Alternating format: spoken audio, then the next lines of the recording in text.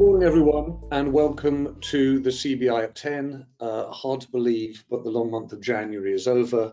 It's February, a short but potentially a long and busy month too. We're delighted and really grateful that Professor Linda Bold has joined us this morning, and Simon Rice Birchall, who's a partner at Eversheds. We want to spend the bulk of this morning's conversation talking about the public health issues around the vaccine and then employer responsibilities around the vaccine. And so I know many people have joined for that reason. As ever, the aim of this call is that we share expertise and also experience on the ground. Please weigh in with your experience, with your points of view in the questions in the chat. But we're joined too by Tony Danker, the Director General of the CBI. And Tony, if everyone's okay, I'd like to just park vaccines for 5-10 minutes, because I know it's the start of Race Equality Week. There's quite a lot moving on Brexit. I know there's the questions people are having about business in the NHS. I'd like to talk a little about that. I also saw many people have seen that you've written a letter to the Business Secretary, Kwasi Kwarteng. And do you want to just talk a little bit about that? Because I think companies are beginning to think about what the emergence from lockdown might look like. So can we start there and just hear a little? Yeah, we can. Sure. Good morning, everybody. So I think I said last week that one of the things that we were becoming concerned with was the need for a roadmap for businesses to understand how things might play out. We'd reached sort of peak confusion, I called it last Monday, in terms of, I think business leaders felt completely paralyzed from doing anything, from making any kind of decisions, because they didn't really know anything at all about how things might open up and what that might mean in real workplace situations. And so on Friday, I wrote a letter to Kwasi, the business secretary. I spoke to him as well about it, to say, look, I really think there's an opportunity for what you might call the economic policymakers, so not the health ones, who are absolutely rightly focused, along with the Prime Minister and Number 10, on containing the virus. But for the economic policymakers, you know, those in the Treasury and in BEIS and other government departments, and people like us, by the way, to start doing the plan for reopening. And I don't mean the stuff the Prime Minister is going to do with the scientists about when we can move out of lockdown, or, you know, corresponding the opening of the economy to the R rate. I mean the real practical workplace solutions, including vaccination and its role.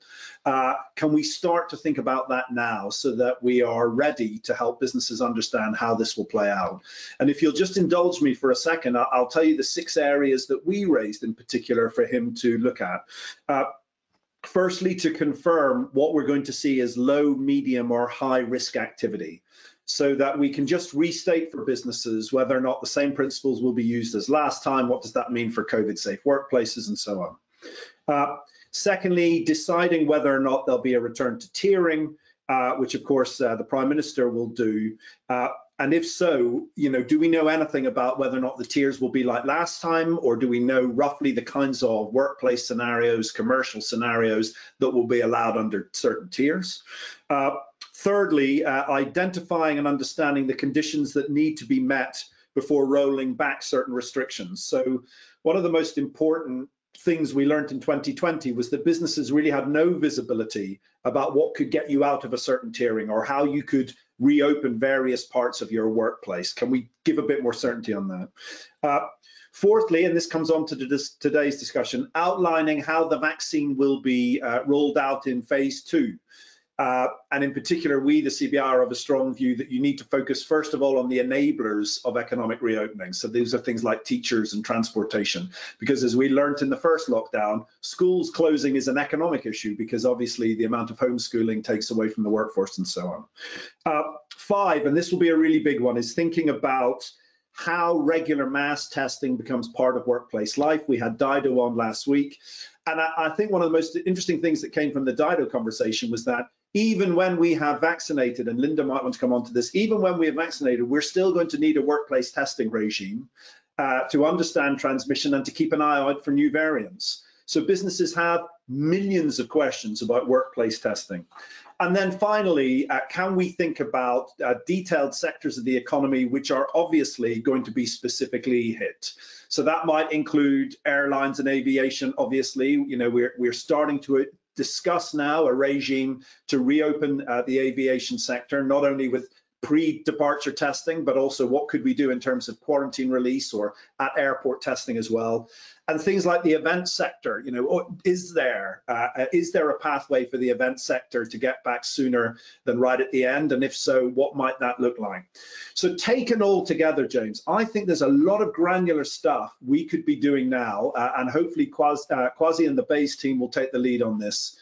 In order to start giving some visibility and in order to raise now the questions that, by the way, businesses are already talking about. They're already talking about these things and they're talking in a vacuum. So that's one of the big things we're trying to drive with Kwasi this week. Very happy to take a few questions on that before I move on to what else is going on. Yeah, Tony, can we just do a couple of things? I mean, the one is, I think you're right about confusion, and combined with weariness, there's a sort of, there's this frustration, isn't there? People not being able to see what happens next. The biggest issue I imagine here is around your point 6, sectoral support. The Treasury's been very reluctant to deliver sectoral support. What's your read on the willingness to think about that now, given the fact that there are going to be different sectors that open at different times? Yeah, look, I think the general principle has to be that we taper financial support to the reality of the restrictions. Those two go hand in hand. We wouldn't have financial support if we didn't have restrictions. Therefore, if we maintain restrictions, we have to maintain financial support. That's the principle, to protect the viability of firms, to create the bridge to the other side. And so we've said a couple of things in our budget submission, and I'll be seeing the Chancellor this month to discuss them. The first one is, can we extend? It's clear that the virus and this third wave has extended everybody's timelines. I think government are yet to explicitly acknowledge that in terms of economic support, but surely they will do so. So can we, first of all, extend all those cliff edges of financial support beyond April to, let's say, June? Secondly, can we not just go from overnight full support to overnight no support when the economy is not going to reopen that way? Instead, can we taper support and target support accordingly? So you're right, that may turn out, James, to be about sectors. It might turn out to be scale of support. So rather than having overnight, go from 100% to zero, having much more of a sort of a landing path for support, or it might be targeted support to those sectors specifically hit by the economy.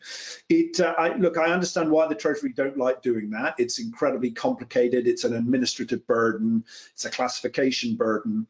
But I think if you agree with that principle that you need to taper support according to restrictions, then yes, I think we're going to have to look at what the new restrictions will be. And the Chancellor will, again, as he's been throughout the crisis, have to be agile about how to essentially marry those two principles at once. And Tony, one other thing, the second point in the letter about tiering, are you raising something that we haven't really thought of? I know there are people beginning to say, look, we should actually open nationally and not go back to regional tiers. We should tier around certain activities, certain places. Is that what you're driving at? Or is it more the fact that you think there will be tiering, but to refine the system?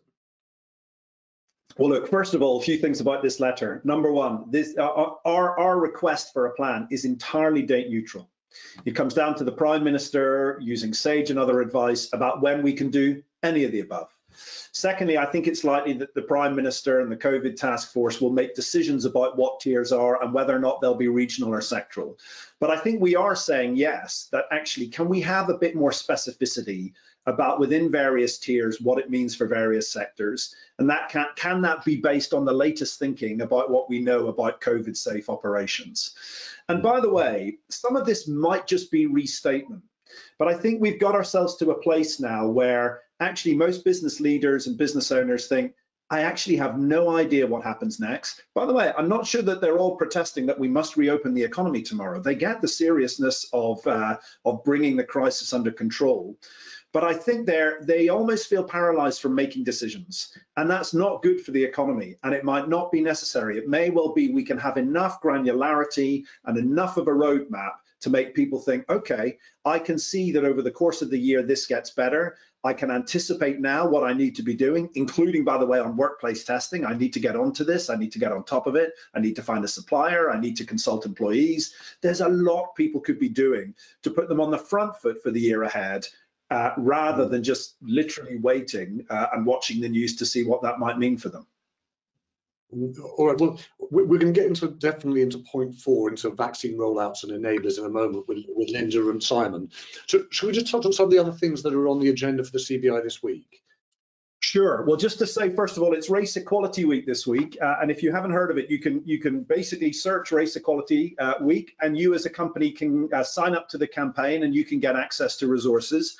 The theme this year is transparency and accountability. The week runs to the 7th of February. We're doing a lot at the CBI. We could always be doing more, but we've got our own BAME network amongst our staff in order to make sure that we're focusing on ethnicity-related issues at work. We publish our ethnicity pay gap alongside the gender pay gap. We've got a full internal action plan that deals with recruitment and progression of BAME staff. We've just agreed that we're going to support the 10,000 Black Interns program, which will kick in July. And of course, as you know, we have changed the race ratio, which is our attempt to have far higher and far more proportionate race representation at boards across the country, and that's gaining real speed. So I just wanted to bring to everybody's attention Race Equality Week, and again, you can sign up as a business for the campaign. You get a ton of resources and great ideas about what to do in the week. That's number one. Number two, I think I mentioned last week the feedback from Matt Hancock around business playing a real role in supporting the NHS and social care workers really feeling strain. It's front of mind for the business, for the health secretary and his team. And so just a reminder, we have a new hashtag for our campaign, hashtag business backing NHS. 3 things you can do, and Alison, our team, will put in the chat some of the websites. Offer discounts to NHS and social care staff. Get involved in supporting your local hospital or vaccination centre, and above all, allowing staff the time to either volunteer or themselves to go and get vaccinated. That's how you can help alleviate some of the issues. 2 more issues, one just on testing. Workplace testing, I'm sure we'll come on to. We did a survey last week, which we published this weekend, about businesses and the uptake of workplace testing. Our survey found that 87% of firms are not testing. By the way, 13% of firms are testing. 32% of firms are doing it because they are not doing it because they feel they lack the expertise or the guidance. But the government has just published guidance and a scheme to help firms that want to do asymptomatic testing in the workplace. And again, we'll put an email in the chat if you want to find out more about what you can do.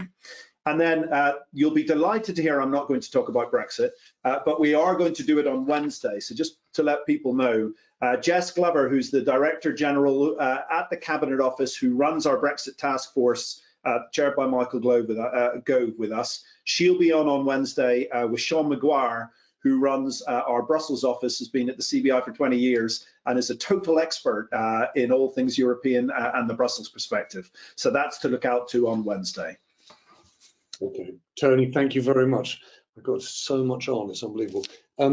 Let's get ourselves stuck into the conversation about vaccines, because that is, you know, it's leading the news, it's dominating people's thinking. Linda Bolt, Professor Bolt, you're a professor of public health. It's strange, isn't it? One of the things that has transformed in this pandemic is our absolute fascination with the way in which public health actually can direct and transform our behaviour.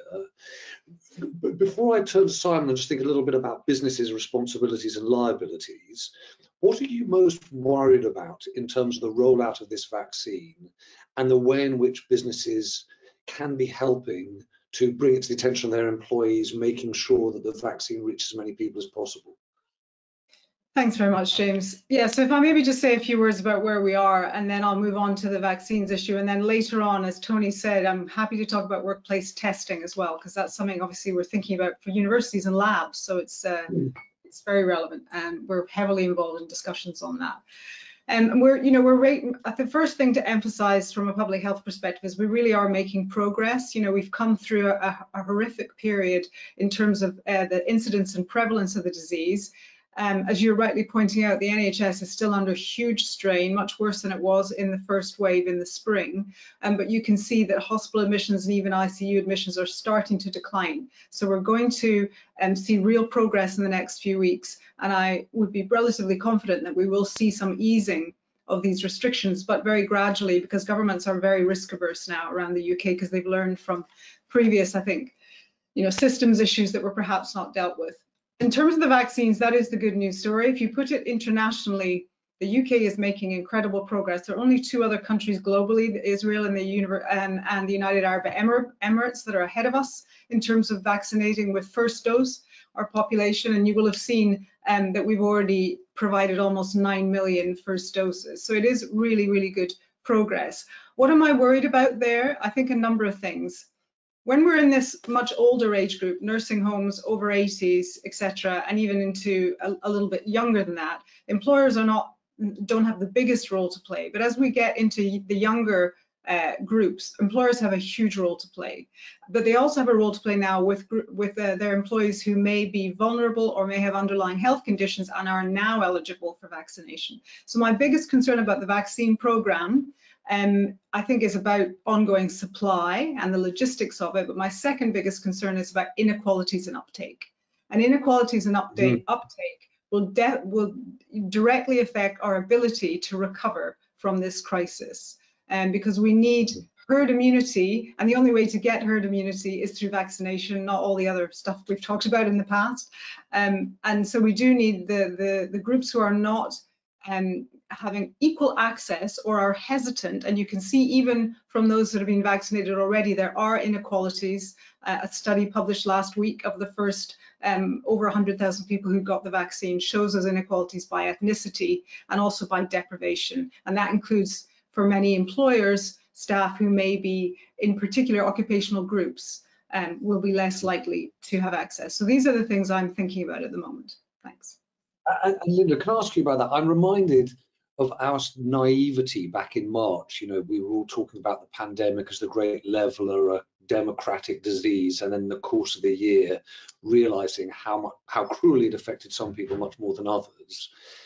On the vaccine, do you feel as though you've got the data that's giving you sufficient clarity about priority distribution, supply, so you know where, as the vaccine rolls out through younger cohorts, who's getting it and who's not? Well, from an epidemiological perspective, we've got amazing data sets that give us very rapid feedback on where the gaps are. So I would be confident we'll know who's getting it and who's not getting it. I'm not confident about knowing about supply, because the UK government's been very clear that they don't want too much publicly available information about supply to be released. You'll remember the disagreement between the Scottish government and the UK government when the Scottish government published their vaccine plan with some of that detail in it. So that's a grey area for those of us working in public health. It's not something we can control. But in terms of interrogating and, of course, then challenging government and the NHS on who's not taking it up or not receiving it, we can do that. Just one other final point. Sort of anti-vax, people who have anti-vax sentiments are a tiny proportion of our population. There's a much bigger group who are hesitant about vaccines, which is something completely different. They have genuine questions. I think employers and others can help to point them in the direction of, reliable, evidence-based information that can answer those questions. And Lynn, I'm going to come to Simon in one moment. Can I just ask you, though, about even vaccine hesitancy? Is it the case that vaccine hesitancy is not a national problem, i.e. that the vast majority of the population will take up the vaccine, but it is a communal problem, i.e. in certain places among certain groups of people, vaccine hesitancy rises significantly? Are you seeing any evidence of that? Yes, so my own previous work has been primarily in non-communicable diseases, so cancer. And if you look at things like HPV vaccination, it definitely is an issue that clusters in groups. And we're seeing that here as well. Now, just to start with the good news briefly, the UK has more confidence in vaccination than most other countries in the world. You see that from the big World Economic Forum Ipsos Mori polling, even from last week. Only Brazil is ahead of us in willingness to get vaccinated. But there are groups, and this is an issue around particular ethnic minority groups, but also people living or working in particular occupational groups, as I say, less affluent communities, who by discussing these issues amongst themselves have common concerns. So it is an issue about groups in the population. And you see that with vaccine hesitancy. And that's why it's important that we have employers and community leaders from those groups speaking to them about the importance of vaccines. Okay, Linda, thank you. I definitely will come back to you on workplace testing. I also would love to come back to you on the issue of transmission, because I think that's a big issue around hesitancy and uptake of the vaccine. But Simon, Linda began to talk about how employees and businesses respond to the vaccination program. Can I start by asking you, just actually as guidance for companies, what you think they should be doing in terms of freeing up employees to go, requiring employees to go, mandating customers vis-a-vis vaccination? What's your thinking around all this? Well, thank you, James. We think that employers should play a role here and essentially give the information that is available to staff to make an informed decision, and then ultimately to support them in the decision they make, even if that is a decision that they decide not to be vaccinated. The NHS themselves have adopted the approach of the words strong encouragement, so that all NHS frontline workers have been strongly encouraged to take up the vaccine. And of course, if that's good enough for the NHS, then our starting point is that would be good enough for most employers. Yeah. And Simon, what about no jab, no job? Can we get into this question? Legal? Well, obviously, the individual circumstances of each employer mean that it's a private matter between an employer and each employee from a question of contract. But legally, the problem is there's no real justification for mandation of vaccination. That is the ultimate problem. And what are employers going to do if employees don't get jabbed? Are they going to fire people? Well, it's certain that would lead to unfair dismissal, I'm sure. But the slightly softer approach, of course, would be to prevent people who haven't been jabbed attending the workplace. It doesn't involve termination. But even that, we think, is riddled with difficulty, because, of course, people are told don't come to work because you haven't been jabbed. Then the question comes, well, are they going to be paid? Because if they're going to sit at home and not be dismissed, then there's a question of pay. And basically, the law is clear that pay will be due if employees are ready, willing, and able to work. And it's our view would be that if they're told you can't come to work unless you've been jabbed, then that would be the employer's choice. And that would then leave the employee in a position where they can't attend work, and it's the employer's fault. So pay would be due.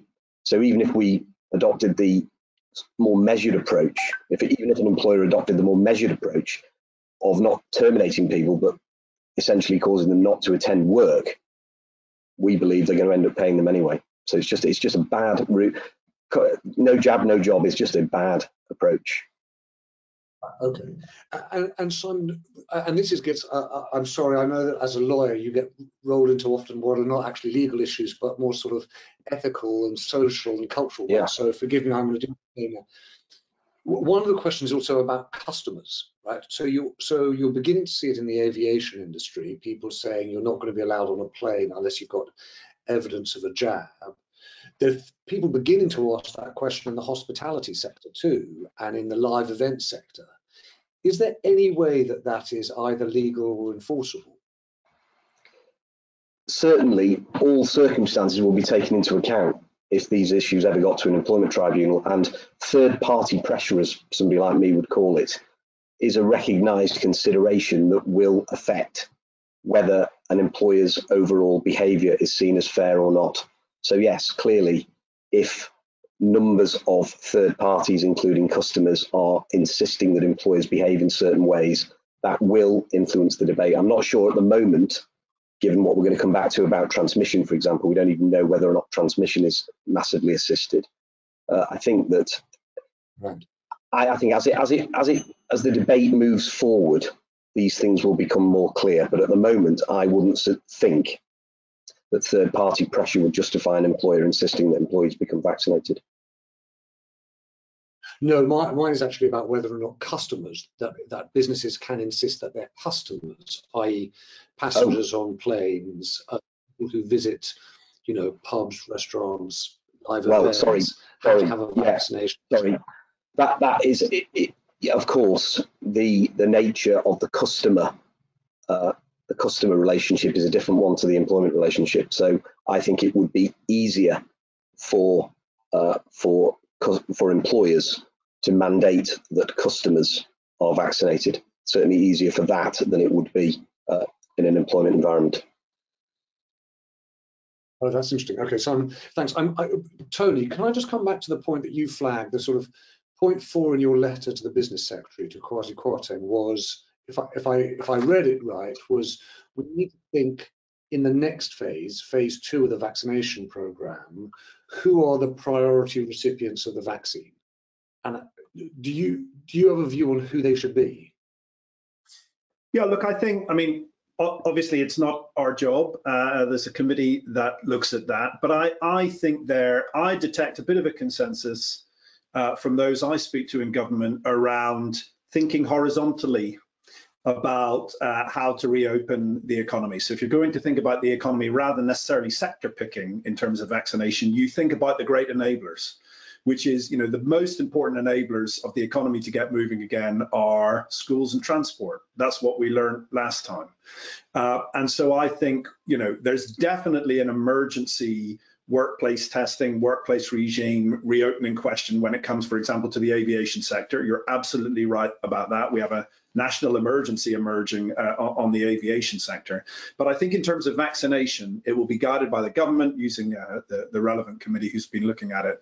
But we would urge, I think, that we think about horizontally how to maximize reopening of the economy. And that's about schools and it's about transportation.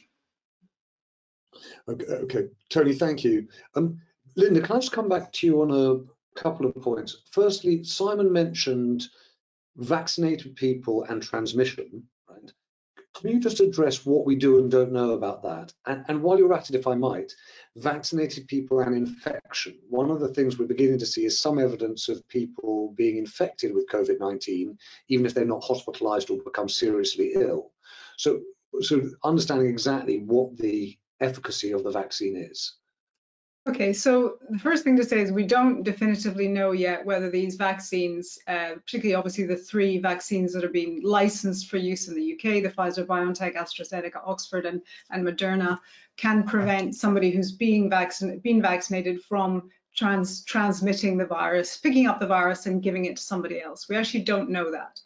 There's a little bit of data from the AstraZeneca trials which suggests that transmissibility might be reduced if somebody's been vaccinated. And we're beginning to see some data from Israel as well that suggests that might be the case. So what the scientific community is hoping is that these vaccines will not just prevent severe disease, hospitalization and death, but they'll also play a role in reducing the risks of transmission. But we simply don't know that now. So we have to work on the basis that they don't. And that's why, you know, it's important that we think about testing and all these other things. Then you were asking me, can somebody? And actually, sorry, Linda, one is, can I just pick up on this point? It reduces hospitalization and death. This is a very ignorant question about vaccinations. I'd assume that vaccinations stimulated the immune system so that it would repel the virus. But it seems to be mitigating the virus, and I don't understand that. So what it's doing is a vaccine mounts an immune response, antibodies and T cells, which allow the virus, once it's entered your cells, not to make you very ill. In other words, not to invade your lots of different parts of your system that would produce symptoms, which would then make you very unwell. It can't repel the virus from entering your body. So the way that most people are carrying this virus and passing it on to others is through the upper airways. So that's how, if I sneeze or cough, I might give it to you. So you could still breathe in virus and be carrying it in your upper airways without that virus making you very unwell because you've got an antibody response against it. But if you cough on someone when you've picked it up, you might still be able, you know, you're still a host, if that makes sense. Does that answer the question in a helpful way? Yeah. Yes, it does, because I think one of the things the reason I wanted to discuss this issue about transmissibility and infection, Simon, was just come back to you, is there are a number of companies beginning to ask questions about if they do vaccinate their employees, does that change the COVID secure requirements? If your whole team is vaccinated, can you operate differently in the workplace? I don't know whether you've seen any guidance on that. I haven't seen any guidance on it. Obviously, we all hope, don't we, to get to a position where at some stage COVID secure guidelines can be released in work, or at least reduced. And I think it's just a question of how the vaccination program rolls out ultimately, and how effective it is, and how likely it is that employees could still get ill in work. And if the risk of that has diminished substantially, then I think COVID secure measures will diminish with it. Linda, is your understanding the exact same COVID secure work requirements exist even in the event that the entire team in an environment is vaccinated? Okay, thanks.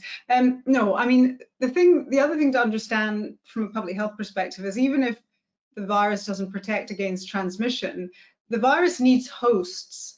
And if everybody's been vaccinated, the chances of it being there in the environment, being picked up and passed on, will reduce. You know, that's the main thing, and people won't become unwell with it. So you wouldn't need the same kind of COVID secure workplace guidelines when most people or everybody has been vaccinated. Let's keep in mind these vaccines are not 100% effective, so there's still some questions. But as you reduce the prevalence and incidence of the disease in the population through the measures we have now and vaccination, you can open things up. And now my view is that, you know, in the long term, we might be wearing face coverings like years from now in the winter, because they look like they're a good idea to reduce influenza and other things. But I don't think the physical distancing we have now is going to be an indefinite thing, because, you know, we will make progress in this respect. Yeah. So, Linda, can we just touch on the mass testing? Tony's right. Dido Harding mentioned it last week. What's your understanding of what businesses should expect through the course of 2021 on testing? Okay, so I really can't emphasize enough the importance of this, and I also can't emphasize, and I'll say this in a very neutral way, across the country, I think we've struggled to realize earlier in the pandemic and even now the importance of testing, and currently asymptomatic testing. We're going to need to continue this, because it's going to take months for the vaccine program to be rolled out. And even once it has been rolled out, there are questions about if we have new variants and we need booster vaccines, etc. So I think we need a fit for purpose testing infrastructure.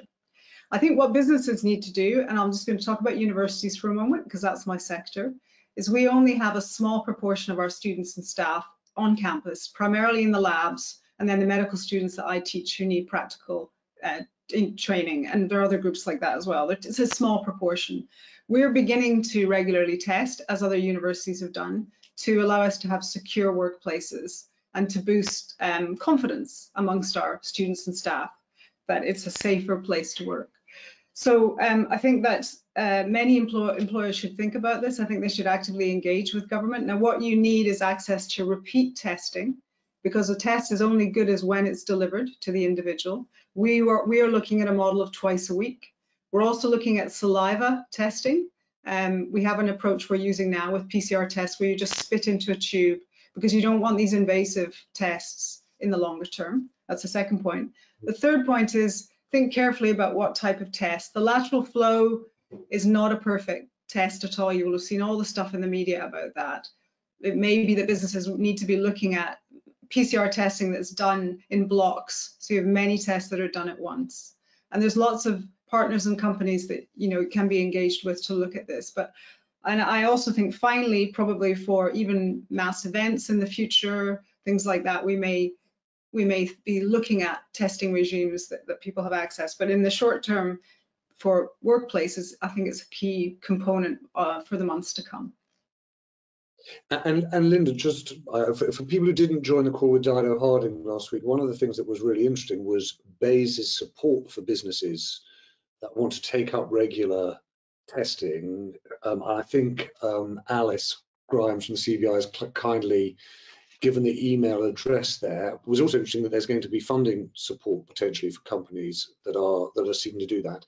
But can I just get absolutely clear? You're saying there are problems with a lateral flow test, but your view is repeat lateral flow tests is better than no testing, or that PCR testing is the answer? So repeat lateral flow testing is definitely better than no testing, because the key thing is repeat. Now, what lateral flows very briefly are good at doing is they're good at picking up really infectious people who have a high viral load. The lateral flow is likely to pick them up. They're not good at picking up people who might be infectious but are not terribly infectious. So that's a risk. You're going to miss cases. But if you're testing people twice a week, you'll miss far fewer cases. What I was saying, if you wanted an even more sensitive and specific system, you might look at mass PCR asymptomatic testing, and that the developments in that field are speeding ahead all the time. The universities are looking at different approaches, but obviously, Dido and colleagues can advise on that, but there'll be others locally who can as well. Simon, can I ask you, what would you advise companies who are now beginning to think to themselves, all right, we need a vaccine strategy for the business, but how do they go about setting that up? Well, I think the starting point should be engagement with employees. I think it's absolutely critical with employee representatives and trade unions where they exist, so that people are carried along with the strategy from day one. And I think that is absolutely fundamental. As far as testing is concerned, just as a follow-on to the last section, I have actually started to notice amongst the advice that I'm giving an uptake in employers wanting to introduce mandatory testing programs within workplaces. So I think, Tony, your figure earlier was 13%, wasn't it? I think it's likely that figure will shortly start to increase. And so I'm going to ask you, Kate Redshaw was with a question which picks up on the point that Linda was making around vaccine hesitancy, but speaks directly to employer responsibility. So I'm going to read it. If the vaccine is shown to reduce transmission, to what extent does that change the position for the employer who wants to mandate the vaccine, i.e. with the argument that it reduces transmission to others, so it's the right thing to do to protect the health and safety of other employees in the workplace? It's a very good question, and as things develop, it might become more of an argument to suggest that people should be vaccinated, particularly if it has a significant effect on transmission. But the other side of that equation is that if sufficient people in the workforce have voluntarily been vaccinated, then the ability for a non-vaccinated employee to harm those who have been vaccinated is by definition then reduced. And so I see perhaps different workplaces having different issues according to the risk and the scale of uptake of vaccination within that workplace. Right. And we talked a little bit about no jab, no job. That's the, if you like, the legal side when you're requiring people to vaccinate. Is there any liability on the other side? What's the extent of employer liability in the event that their workplace is seen to be not COVID secure because they're allowing people to come to work who haven't had the vaccine?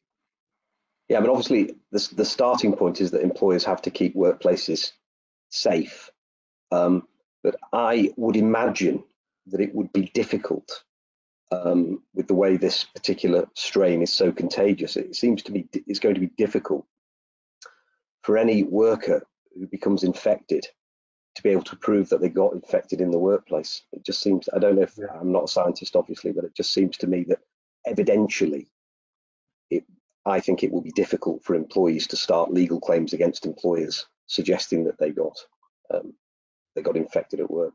But I say I'm not a scientist. That's my initial view. So unfortunately, we do have a public health expert, because I wanted to finish, if I might, Linda, with you on a question about policy for businesses and for government, which is one of the questions that the vaccine program raises, is going to be what is our level of tolerance as a society for infection? At what level of infection rate, hospitalization do we think we've got a new normal? Because that will be the level at which people can begin to think about the return to a quote unquote more normal economy. Absolutely. So, I mean, I think it's difficult. So earlier in the pandemic, there was this sort of idea that 1,000 cases a day was was a level at which we could not exactly be normal at all, but we could tolerate that. And I think if you think about it, so I'm just looking at, so yesterday we had over 20,000 new cases. If you look back to the summer when quite a lot of the economy was open, here in Scotland we had tiny numbers of cases a day. So I think you really need to get the number of cases down to a far lower level than they are now. You need the R. It's probably more. It's better to perhaps talk about the R. The R really needs to be about 0.5, 0.6 for us to be in a comfortable position where most things are open again, I would think. Not most things, because there's some things we won't be able to do, but around about that level. So we've got a long way to go. But the point, James, you're raising is an important one. This virus will become endemic, not pandemic. It will become endemic in the community. We will live with it, and we will accept a tolerable level of illness and hospitalization and potentially even some mortality in the future. I don't have numbers to give you for that, and that's a government decision.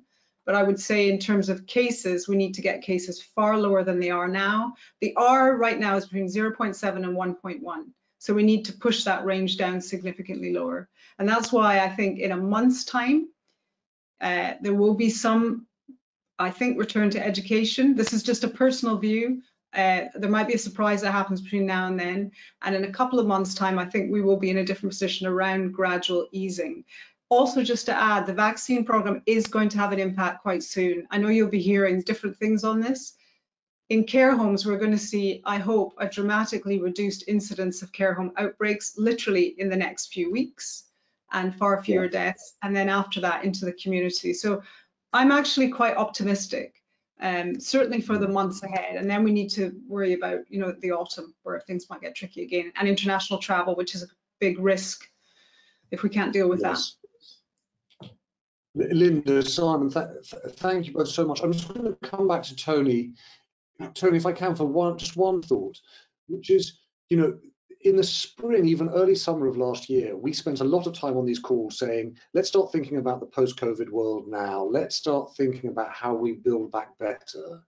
It feels to me as though at the beginning of 2021, we're thinking much more about the with COVID world, right? The post-COVID world it feels like a less realistic proposition for the next year or two.